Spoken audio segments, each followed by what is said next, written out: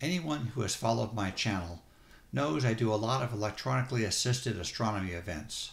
I did about 90 last year.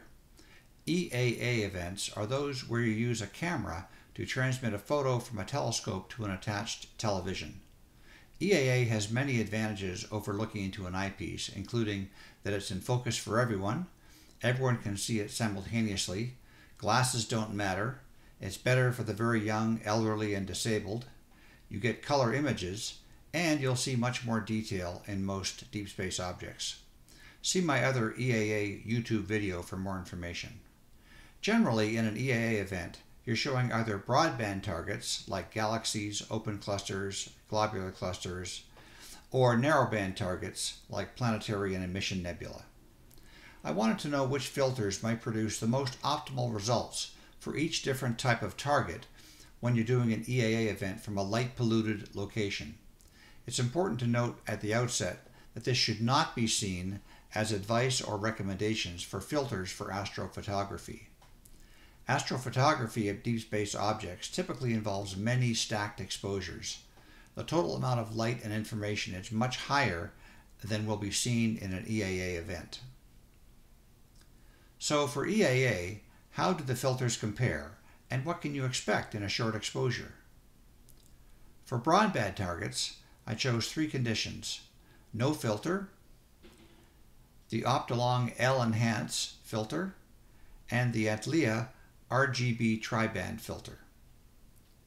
For planetary and emission nebula, I included the first three, and then I added the Optolong L-Enhance filter and the IDAS NBZ filter.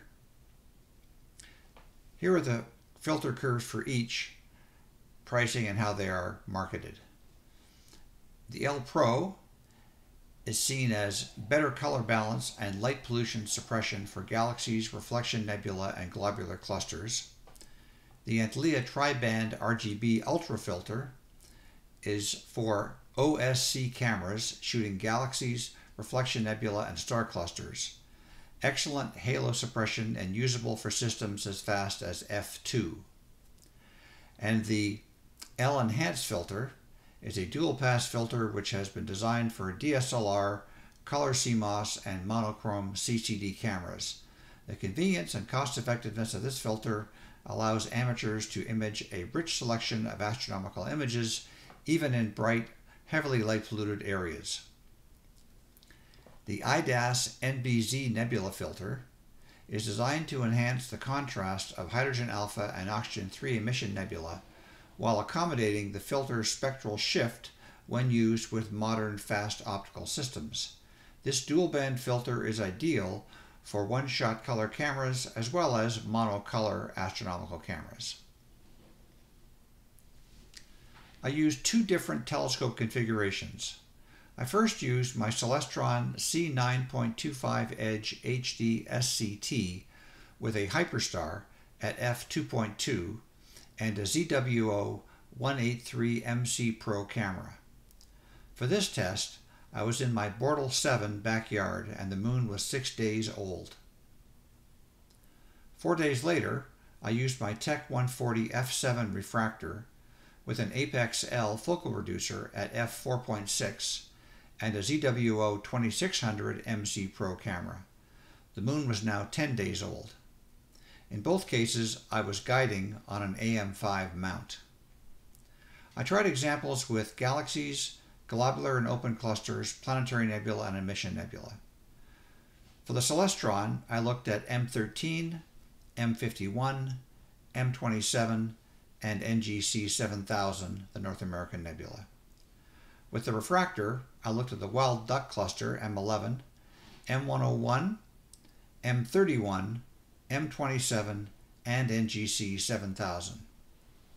For each target, my process was to refocus for each filter and start guiding. In most cases, I took the picture when guiding was better than 0.5 arcseconds.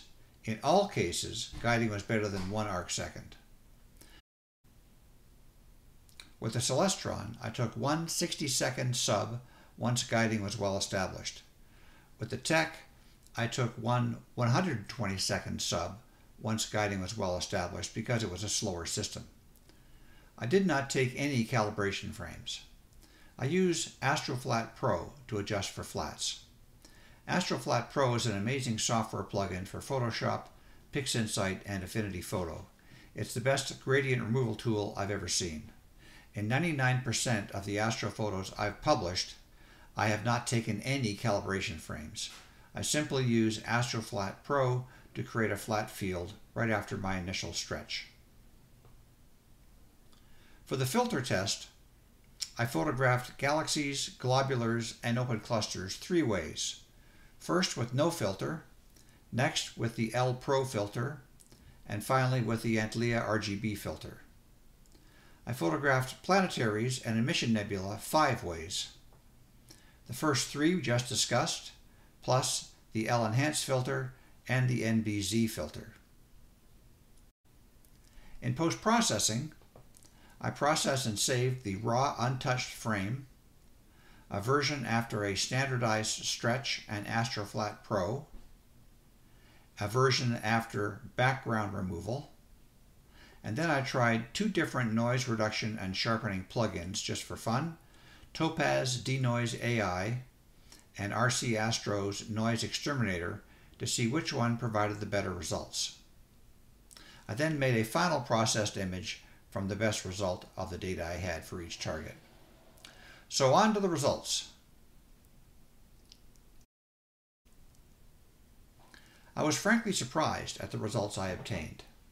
I fully expected the broadband nebula filters to help a lot in my light-polluted location, especially with the moon present. But what I found was they attenuated too much light from a short exposure. I'm sure if I took an hour of data per object, I'd get a very different result. To be clear, I'm not making astrophotography filter recommendations here. But in my tests on broadband targets, you can do just as well with no filter as you can with the Optolong L Pro or the Antlia. For planetary and emission nebula, the L-enhanced did a good job on both targets. The NBZ filter was clearly superior on the planetary nebula, but attenuated too much light from the North American nebula. Again, to reinforce, I've taken some spectacular photos with the NBZ filter when I take the time to gather enough light. But for short exposures, like are done in EAA, the NBZ is excellent on bright planetaries like M27, but is less effective than the L-enhance on emission nebula. I did not have the opportunity to test the filters on supernova remnants. Another point to consider, the L Pro and L-enhance are designed to operate at the same focus point, or close to the same focus point, so if you use both filters in an EAA presentation, you'll save time refocusing after a filter switch. Finally, I should note that RC Astro's Noise Exterminator seemed to do generally a better job in noise reduction and sharpening than Topaz Denoise AI. Remember, this was using just one fixed setting, but it's the one I found works best on Topaz. Your results could be different, especially with different data sets. I should also note that Topaz does a much better job than Noise Exterminator when I'm doing solar photography noise reduction.